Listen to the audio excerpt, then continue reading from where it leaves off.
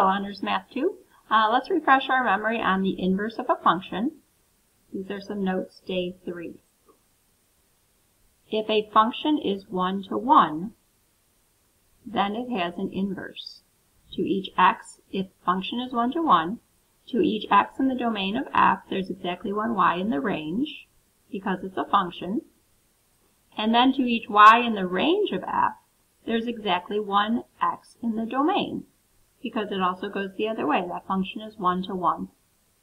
This mapping, this correspondence from the range of f back to the domain of our function f is called the inverse function of f. Remember this notation for an inverse. F inverse is used to denote the inverse of f. Remember, the inverse. We saw this first semester. Remember, the inverse of a function undoes the operations of a function. So if I have a function f of x equals 2x minus 5, we found f inverse of x. Can you reverse the operations of that function to find the inverse? Remember, we said what's the opposite of plugging in a number, multiplying by 2, and then subtracting 5?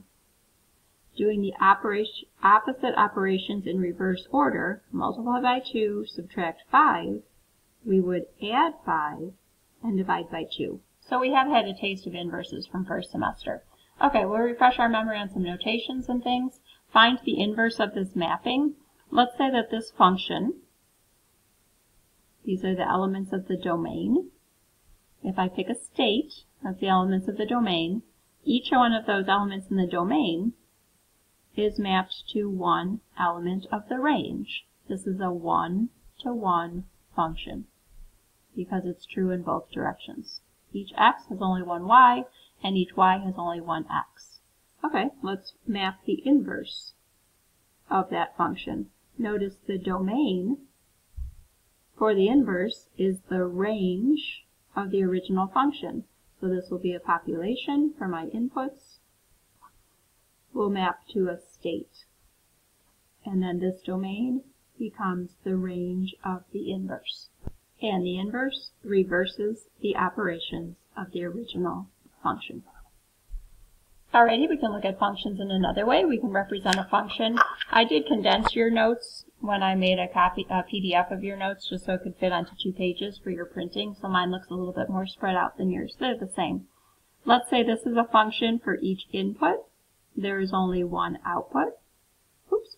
And the reverse is true as well. For each output, there is exactly one input. So this is a 1 to 1 function.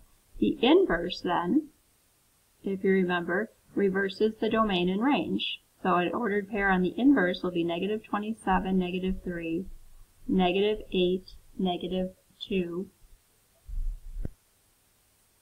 negative 1, negative 1, 0, 0, 1, 1, 8, 2, and 27, 3 would be ordered pairs on the inverse. What's the domain? Notice the domain of the inverse is the set of x values.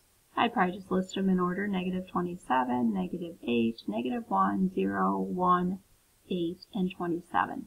And the range of the function becomes the domain of the inverse, and vice versa. The domain of the function becomes the range of the inverse, and the range from smallest to largest.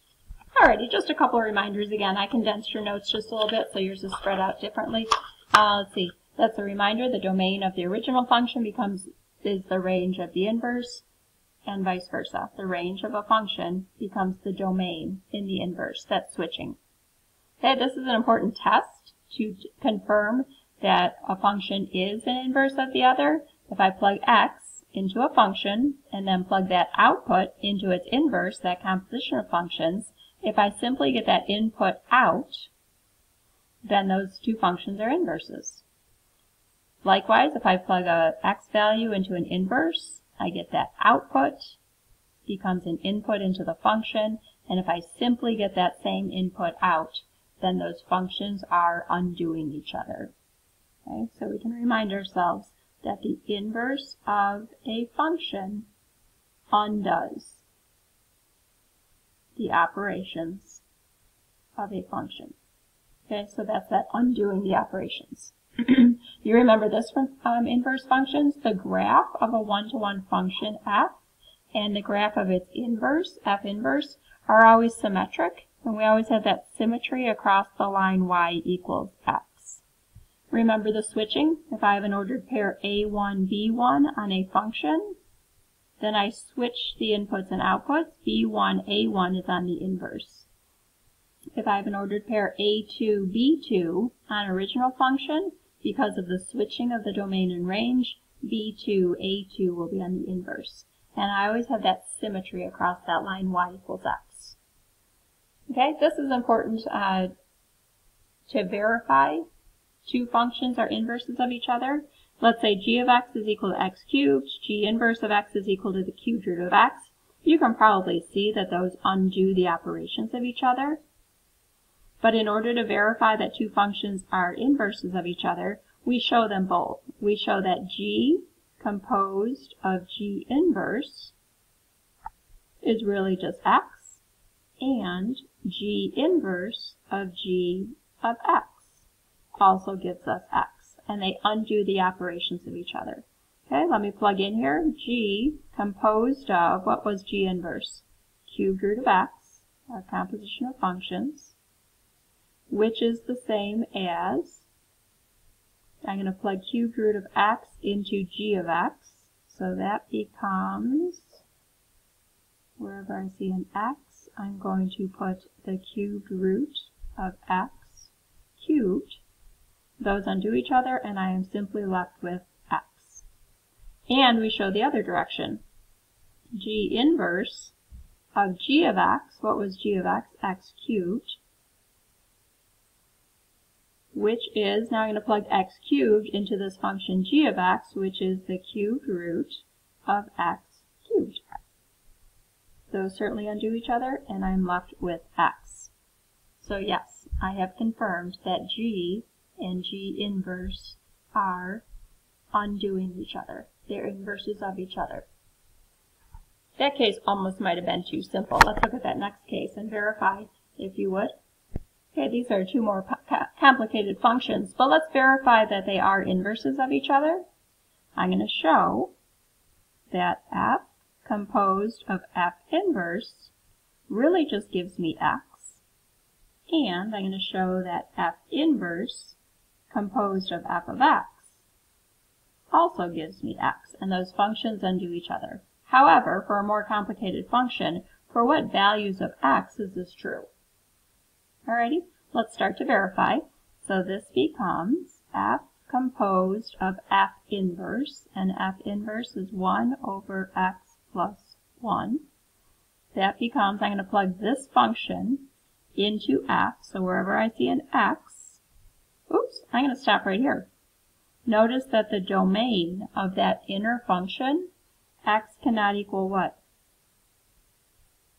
Makes no sense to go any further if x is equal to 0, otherwise that denominator is undefined, or that fraction I should say is undefined because the denominator is 0. Okay, so as long as x is not equal to 0, I'm fine. Now I'm going to plug this whole function into f, which becomes 1 over, wherever I see an x, I'm going to plug in 1 over x plus 1 minus 1. Those are gone. I'm left with 1 over x, which is 1 times the reciprocal of the denominator, which is x. Alright, so that does equal x as long as x is not equal to 0. Okay, let's confirm going the other direction. They both have to undo each other to be inverses. So let's see, this becomes f inverse of my function f of x, which was 1 over x minus 1. This becomes, whoopsies, what's the domain of this composed function? Notice it makes no sense to go any further if x is equal to what? The domain of that inner function. Denominator cannot equal 0, set it equal to 0, and x cannot equal 1. Okay, so let's clear that up right away. Now I'm going to plug this function into f inverse wherever I see an x, 1 over, I'm going to plug in that whole function, 1 over x minus 1 plus 1, which is the same as, I'm going to take that numerator, multiply it by the reciprocal of the denominator, plus 1, which gives me x minus 1 plus 1, which is simply just x, as long as x is not equal to 1. All right? And they are inverses of each other. They undo the operations of each other. Remember, we can take a graph. Let's say that this is a function. First of all, is it a function? Yes. That graph passes the vertical line test. Is this a one-to-one function? Yes, it passes the horizontal line test. Can you sketch the graph of the inverse? I'll pause. Okay, when functions are inverses, the domain of one becomes the range of the other. So I'm going to make that -2 an element of the range. And the range of one becomes the domain of the others. And I get that switching of the ordered pairs. So I'm going to switch that domain and range, and I get an ordered pair -1, -2 on the inverse. Switch 0, -1, and I get, switch -1, 0, and I get 0, -1. And when I reverse 2, 1, I get the ordered pair 1, 2. I'm going to connect those. This is my original function f of x, and this is my inverse function f inverse. Do you see the symmetry? Across that line, y equals x. And there we go. If that was too easy, let me ask you one last question in this space that we have. Okay, here's three functions, f of x, g of x, and h of x. For which one of these will the inverse also be a function? Where it passes the function needs to pass the vertical line test and the horizontal line test, so that its inverse will be a function. Which one of those has an inverse that is actually a function? Alrighty, g of x is the only one of these three that passes both the vertical line test and the horizontal line test. We're going to sketch g of x and sketch g inverse of x. Okay, I'll pause while you remember how to sketch a square root function shifted 3 to the left. Okay, here's my ordered pairs. If I shift 3 to the left, it's that hook function, 1, 2, 3, and then I can go over 1, square root of 1 is 1, over 4, 1, 2, 3, 4, square root of 4 is 2. So I can get some key points on that square root function. There's my function g of x. Simply reverse those ordered pairs and you'll get a nice graph of g inverse. Our next class together, we're going to have a nice algebraic way to find that inverse, but right now I'm just going to reverse those ordered pairs. Alrighty, there was my original function g of x. I reverse -3, 0 to 0, -3. I reverse -2, 1 to 1, -2. And I reversed 1, 2 to the ordered pair 2, 1. And you can see that symmetry right along the line y equals x. Alright, thanks for the review of some inverse functions. Again, next class we will find an algebraic way to find the inverse of that function, which will be very convenient. Alrighty, thanks for working through some homework, and I will see you next time. Bye-bye.